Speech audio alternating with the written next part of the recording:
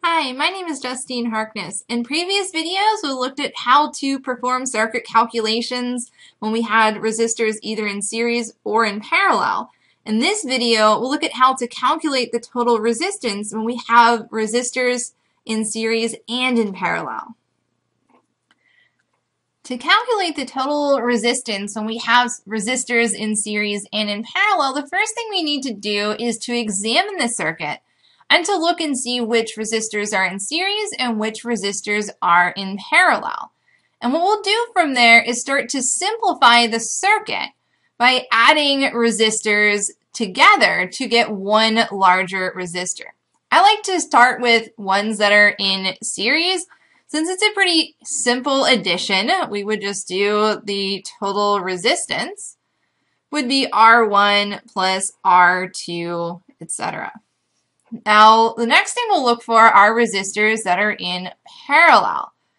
Remember, for parallel, we do that inverse add where 1 over R total would be 1 over R1 plus 1 over R2, and we'd continue adding depending on how many circuits we had in parallel. And we're going to continue simplifying, making larger and larger total resistances until we get to the entire resistance of the circuit. And let's take a look at how to do this with an example. So this problem gives us a circuit diagram and asks us a few questions. The first question we have to address is, what is the total resistance of this circuit? Now we see we have 5 resistors, and this is a little bit more complex of a diagram, but we first want to start by identifying what resistors are in series and what resistors are in parallel. Now the first ones we might notice are R1 and R2. These two resistors are in series. So we can go ahead and label that these are in series. The next 2 resistors we can look at that are also in series are R4 and R5. Now, sometimes looking at these, it can be a little bit confusing since they are on essentially 2 different sides of the circuit. They look like they might be in parallel, but if you're ever uncertain, we can always just trace the flow of current. So current's going to come out of our battery. It goes through R5, it loops around this arm, and goes directly through R4. So because the current passes directly through both of these resistors, these 2 resistors would in fact be in series, so we can label them in series.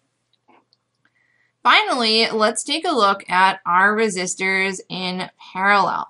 So here we have R1 and R2, which we've already said are in series, and those 2 resistors are in parallel with R3. So we can say R1 and R2 are in parallel with R3. So this would be in parallel, so we can note that as well.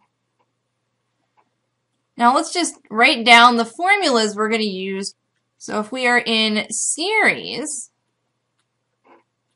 we know that our total would just be R1 plus R2, etc. for how many resistors we have in series. And if we are in parallel, we do an inverse add. So 1 over our total would be 1 over R1 plus 1 over R2, and so on. So let's start with resistors 1 and 2. Those are in series. So we'll make one larger resistor. We'll call it R12, and we'll just use our formula for series. So we have the resistance of R1 plus the resistance of R2, and that would give us a total resistance of 20 ohms. So we can say R12 is 20 ohms. We can essentially now ignore R1 and R2. We also have R4 and 5 in series, so we'll make one larger resistor. We'll call it R45. It'll be R4, which is 10 ohms, plus R5, which is 15 ohms.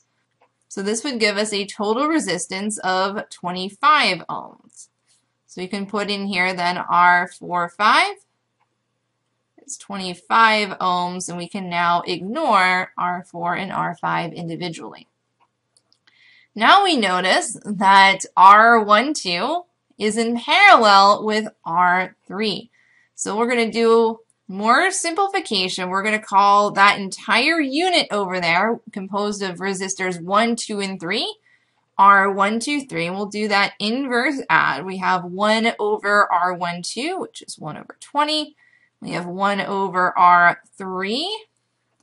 That would give us 2 over 20, which would simplify to 1 over 10. So that means that R123 would be 10 ohms. Finally, we have R123 and R45 in series. So adding those together would get the total resistance. So we'll plug in R123, 10 ohms. We have R45 as 25 ohms. And this would give us a total resistance of this circuit as 35 ohms. Part B asks us to determine how much current is drawn from the battery. So we're going to use Ohm's law. V is equal to IR. And we'll rearrange this to solve for the current. So current would be the voltage of the battery divided by our total resistance.